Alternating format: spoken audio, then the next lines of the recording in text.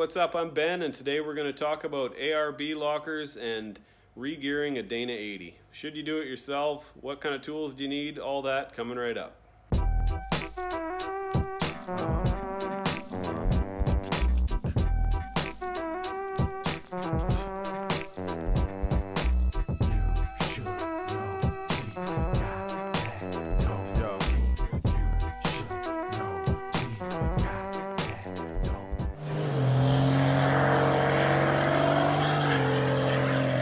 So if you're planning on taking on this project, I would strongly advise that this is not your sole form of research or homework or anything like that. I did a lot of checking around. I mean, it was months of me considering doing it, researching it, thinking about all the tools I'm going to need and all the specialty stuff. And once I felt like I thoroughly understood what needed to happen, then I got into it and did it. I think there's a YouTube channel called JK Gear and Gadgets, a Jeep guy, and I'm hoping I'm getting that right, but I'm pretty sure he did a Dana 60 and in pretty good detail kind of went through the process and how he did it. There's not really a whole lot of stuff that I could find on the Dana 80 and stuff, and unfortunately I did this so long ago it's kind of tough to go back and remember everything, but I'm just going to kind of go through a couple of things here that I had and made in order to pull this off. Setting up a set of gears and a differential, there's a few things that all need to kind of balance each other out. So one of them is carrier preload. That is set with the amount of shims and whatnot that you have on either side of the actual axle carrier. That is going to determine just how snug it is in the actual housing itself. You've also got pinion preload. That is going to be how much effort it takes to rotate the pinion, or like the yoke that the drive shaft hooks up to. You've also got backlash, which is basically you put a dial indicator onto the big ring gear, and then you see how much backward and forward movement you have. It can't be too tight and it can't be too loose. The other one is your contact pattern, so that you put like some dye or some like a pasty paint on the actual gears, and then you rotate it around a few times while putting some resistance on the crown gear, and that shows you how the pinion and the ring gear are interacting. All right, so first of all, the biggest piece of advice that I could give you, or if I had to do it again, absolutely hands down I would have done this, is pull the axle out from under the vehicle. In the JK Gear and Gadgets video that I watched, I think he said your first time doing it, you know, don't be surprised if it takes you a week or so per axle, which sounds crazy, but like, I'm not even exaggerating. I was in here full time, like it wasn't some after work thing. And I think the rear took me 4 solid days, and the front was somewhere around that, like 3 or 4 or 5 days.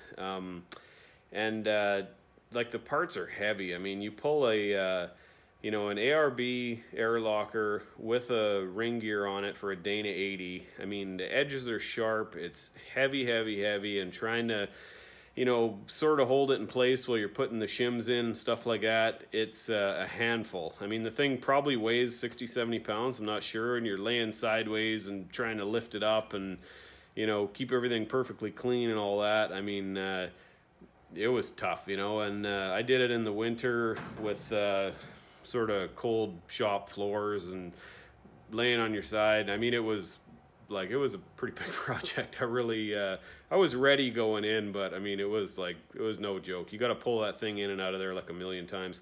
There's certain tools and some kits and stuff like that where you, you know, can not have to guess so much when you're first setting it up. I didn't have any of that really. I was just basically trying to get my pinion preload, the backlash, and the contact pattern set up right, and that required a ton of trial and error, so be ready for that. One of the things that's going to need to happen before you can do anything is you got to disconnect the drive shaft.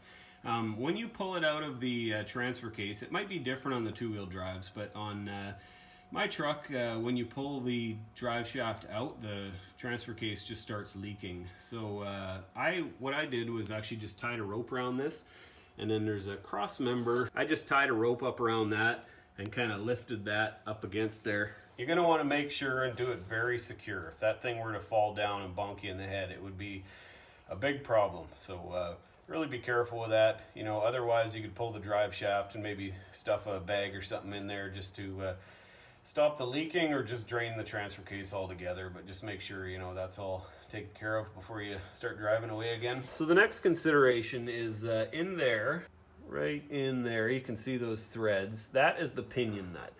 So partially the way you get a certain pinion preload is by how tight you tighten that. And there's a range that it can be tightened. I believe it's within, don't quote me on this, but I think it's about 420 to 450 foot-pounds, something like that. And then also, you know, the range is dictated by the way you have the shims in between the races in the inner and outer bearing, inner and outer pinion bearing just inside this sort of sleeve here. I strongly recommend downloading the manual from Dana and really going through it until you understand how these clearances are made, because there's a lot of concepts that you need to understand before you get into that. Before you remove the axle, if you're going to, and like I say, if I was to do this again on the front or rear, I would definitely just remove the axle. But before you do that, I would probably recommend busting that pinion nut loose. And like I said, it's 450 foot-pounds. Personally, I did not use an impact. I used a torque multiplier.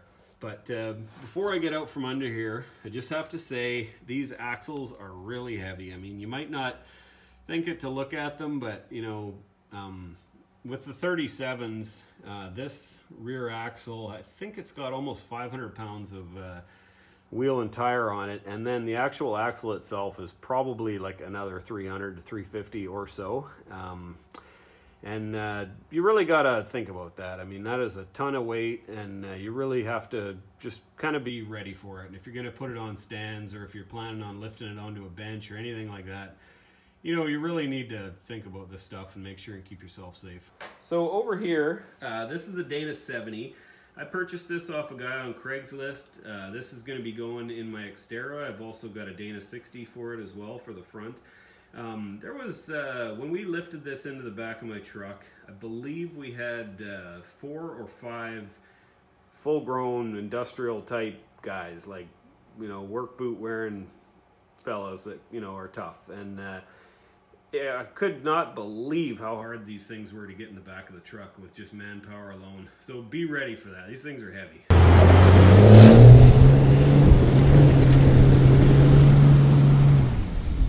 Next up, I'm going to show you some of the specialty tools that are required. As I mentioned before, there's all sorts of kits and certain measuring apparatus that can be obtained and used for setting things up. But at the end of the day, you know, that's going to speed things up, no doubt. But at the end of the day, it's all about your pinion preload, your carrier preload, your backlash, and the contact pattern of the gears. So whether you choose to do that with a nice kit or like an idiot with trial and error like I did, you know, it took a long time, but you know, these kits aren't cheap. You know, you're looking at hundreds and hundreds of dollars to sort of set yourself up for it. And you really need to ask yourself, how many times you're going to be doing this? You know, is it worth it to just bring it into a shop and they have it done in a short amount of time? Like, you know, you really need to ponder those things, because this is a pretty serious project to get into. Everything's expensive, and the stakes are high, because, you know, if the things are set up too loose, or if there's any problems and your bearings chatter apart and all of a sudden you've sort of ruined a rear end, you know, that's a problem you really want to avoid. So these are some of the tools that I made / bought in order to do this. This is not the actual spreader that I use. This is obviously just some sockets and junk sitting there, but I'm going to try and demonstrate the way I made it. I have already cut it up and welded it into something else, so that stuff is no longer with us. This is a torque multiplier. I think they call it a 4-to-1, but I'm pretty sure it's actually 3.33. I purchased this at Princess Auto, which is kind of the Canadian version of Harbor Tools, or Harbor Freight, I think it's called. I think I paid about 160 bucks. I'm not saying that this is going to be, you know, professional mechanic grade or going to survive forever in the heavy duty world, but you know, for something like this, it seemed to work out pretty darn good. And you really have to remember too, if you're trying to tighten something between 400 to 450 foot-pounds, somewhere in that range, I don't remember the exact number, but you know, most torque wrenches don't really go that high, and even if they did, you'd probably need a, you know, 3 or 4 or 5 foot bar on the end of it just to be able to, you know, tighten it that tight. And you know, that's a whole nother can of worms. So I think for the 160 bucks or so that this cost, it was well worth it. And if I had to do it again, I would easily do that. This here is a tool that I made. Those 4 bolts line up to the bolts on the yoke. So I would put that onto the yoke, and then I would have the end of this angle iron touched against the ground. That weld is absolutely disgusting, I know. But anyways, it held.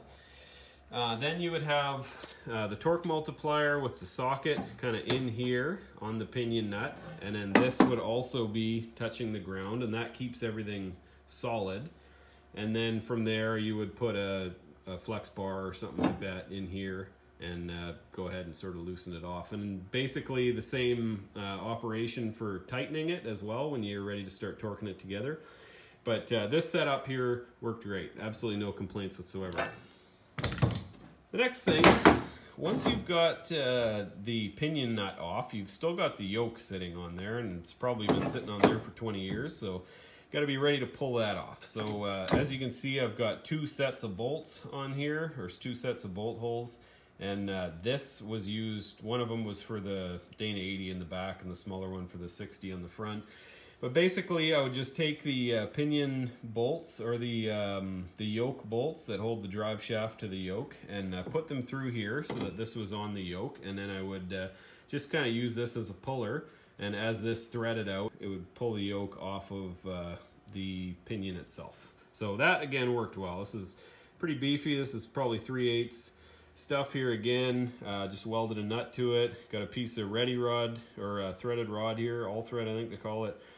And just kind of welded that on with a nut so that I could go ahead and tighten that. But of course, any bolt or whatever would have worked just fine on there. The nice thing about this is that it's threaded right to the end. So depending on how far it has to come off, this gives you some options. So that also worked very well.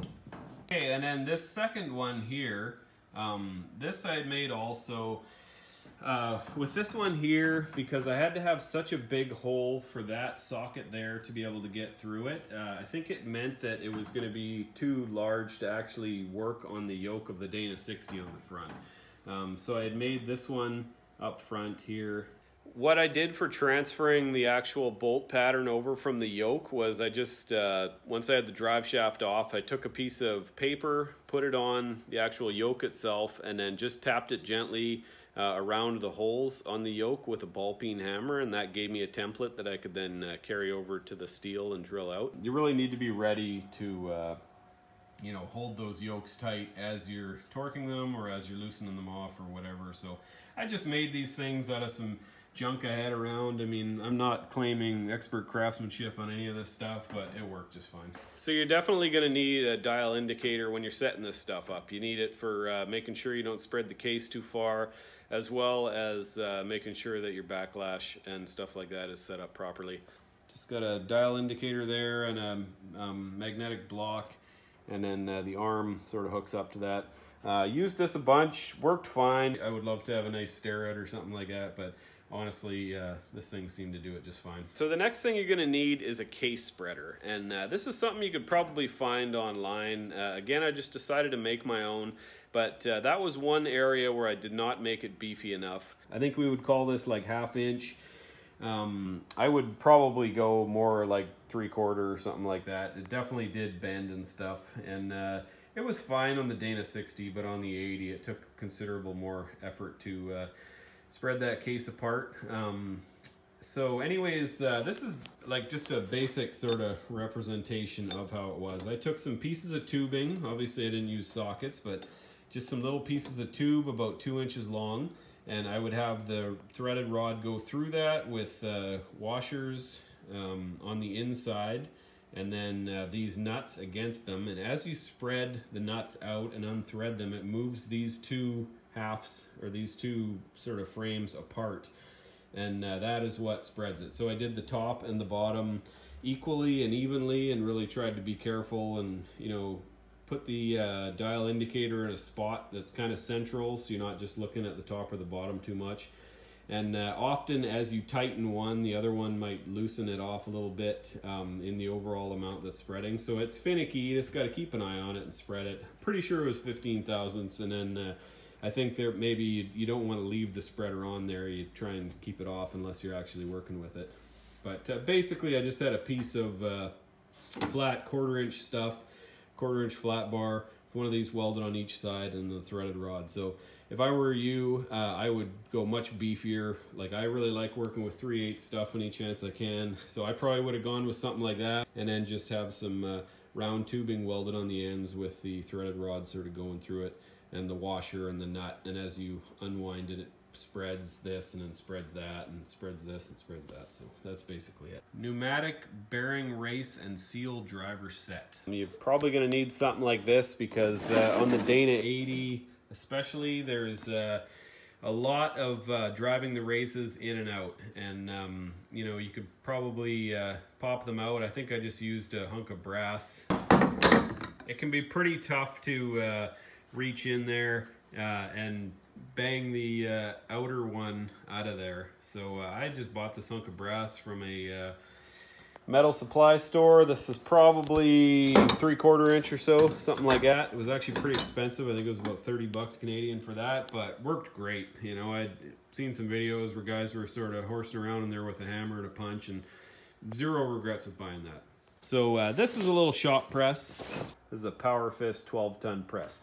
This thing was so cheap. I think I paid like 80 bucks for it or something like that. So that is also going to be a pretty critical thing, because the ARB instructions are really good, and you have to press some stuff on there. You got to get the bearings on, and when you're doing that, you really have to make sure and be pressing on the correct spot and have the right kind of stuff. So you might need to fiddle around, you know, with some tooling sort of things, old pieces of tubing or something. Just make sure all your sizes are right. If you're buying the ARB air locker for a Dana 80, it actually came as a Dana 70/80, so I had to drill out the holes to handle the ring gear bolts for the larger Dana 80 size. So I taped up the locker really well because there's some openings and stuff, so just tons of masking tape all around it, sealed it up really good.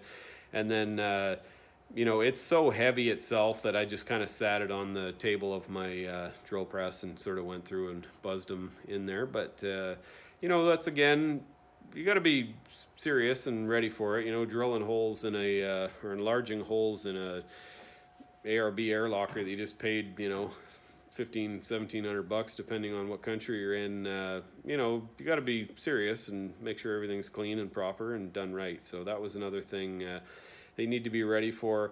In the Yukon instructions, they recommended to not use flame when you're heating up the ring gear to get it on the carrier. So in my particular case, I had a heat gun and then a 250 watt work light, and I put the ring gear, just set it on top of my vise, and then had the 2 heat sources just close to it, and just left it like that, rotated it often, and then when it felt hot, I put it on the carrier and kind of tapped it down with a soft face mallet and just sort of went from there. So it is very important that these caps here go back on the side they came off of. So I put a little punch mark in here. You know, I think I read that there's a system where maybe 2 dots means left and 1 means right or something like that. Regardless, very important that those all stay sort of in the same orientation that you took it off. Just take some pictures and just really acquaint yourself with how things are set up and what kind of things are going to need to happen. In the process of removing this thing over and over and over and over while you set it up, I actually buggered up and broke this line off of there's like a little like a sealing sort of thing. It's like this little sort of washer. Sorry, I can't think of the name of it, but just be really careful. Try not to bend this too many times, because I did bend it one time too many and broke and actually had to buy a new one. So it wasn't a big deal. I just went to a local four-wheel drive shop. I probably had to order it in, or maybe they think they might have had it in stock, but that's something to really be careful about. Now, when I say that you're going to have to do this over and over and over again, I am not kidding. Like, it's a pretty crazy process, and you know, the amount of steps and trial and error and pulling it apart, it was a real handful. It was just days and days of working on it.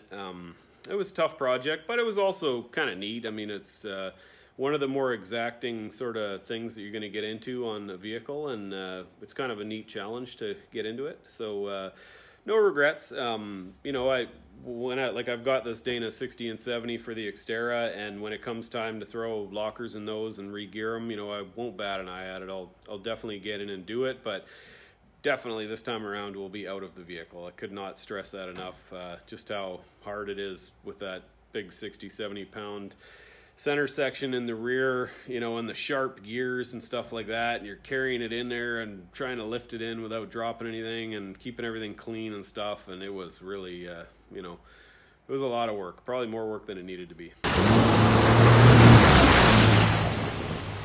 Okay, so like I said, it's been a year or so since I did it. Everything is not super clear in my head, but I've tried to remember as best I could all the tools and supplies and everything like that, all the resources to get the info.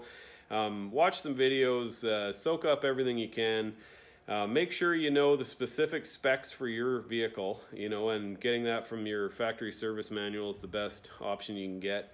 You know, just really do your research, do your homework, make sure it's all crystal clear, and just try and go through it as professionally as you can. Just really keep things clean and organized, and, you know, just go through it and really be careful. And, you know, hopefully it can come out and be something that can run and work well for you for years. Just be ready. This is not a quick sort of one-day project unless you're some kind of mechanical superhero, which I am not. So, you know, there's a lot of little finicky things and tools and stuff you're going to need to pull it off. But if I got through it, I would say pretty much anybody could. This was one of the rare areas on this truck where I was able to really, you know, slow things down and focus on one project. I have a terrible habit of having about 10 different things on the go during this, but, you know, when I rebuilt the transmission and the motor and the differentials, it was a bit of a different thing. You really have to slow things down and, you know, just move through it step by step until it's done right and kind of go from there. If you have any questions, let me know, and I'll do what I can to try and help you.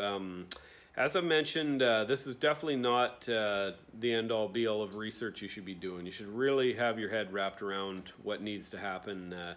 And there's some good stuff out there. Like I said, that JK Gear and Gadgets video, I think they redid a Dana 60. And, you know, the Dana website, I'm pretty sure, had the actual manuals. And you also would want to cross-reference with the Dodge factory service manual too, to give you, or Ford or whatever vehicle you're working on, but to give you their exact specs on backlash and carrier or pinion preload and all that kind of stuff. One thing that I had noted, that often when it comes to carrier preload, they say more is lost from having it too loose than too tight. You don't want anything to be too tight, of course, but any kind of bearing chatter or anything like that, you know, if they're not tight enough, that's really going to, you know, create the highest risk of everything buggering up on you. And that's a horrible experience to go through, having a rear end completely blow out on you out in the middle of nowhere, or God only knows, on some long trip or something like that. So this is a project that you really want to take seriously. You really got to do your homework and have it clear in your mind exactly what needs to happen before you get into something like this, because the stakes are pretty high on this and all the stuff's expensive and you don't really want to screw around with that. Please like and subscribe. Really hope you guys have a good day, and thanks for watching.